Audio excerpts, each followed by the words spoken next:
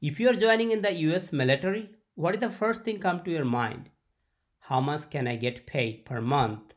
So here is the monthly basic pay chart effective January 1, 2022. That is the latest one. And you could see here in the left side is pay grade, is starting with E1 up to O10. That means officer 10. So there are mainly four categories in the military.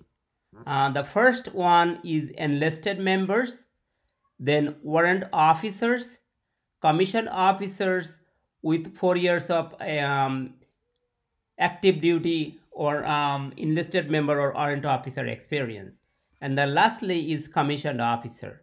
So enlisted member start with E1 through E9, but you cannot get E8 or E9 because you have to have a certain years of experience in order to get that job.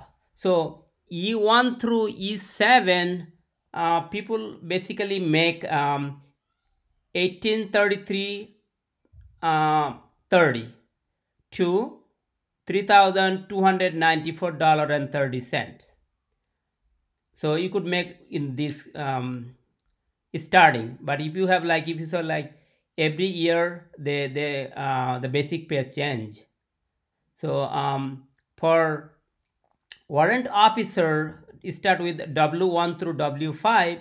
So you could start with W1 through W4. You cannot get W5 at all. So the pay range will be $3,398.70 through $4,791.90.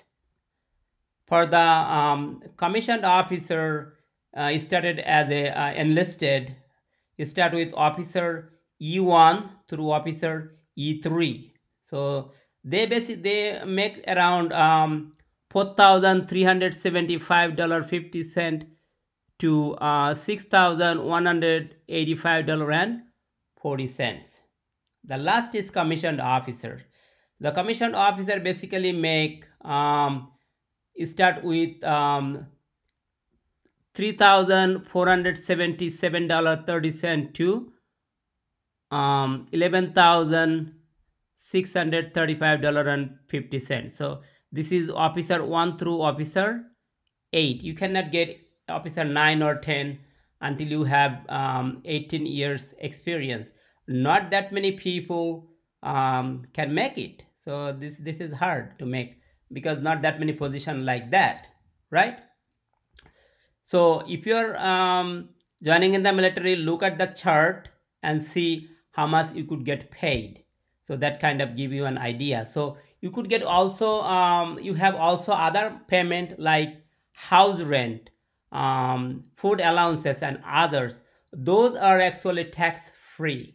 But this basic pay, you have to pay tax on it. So it's a great, okay? So let's have a look. Thank you.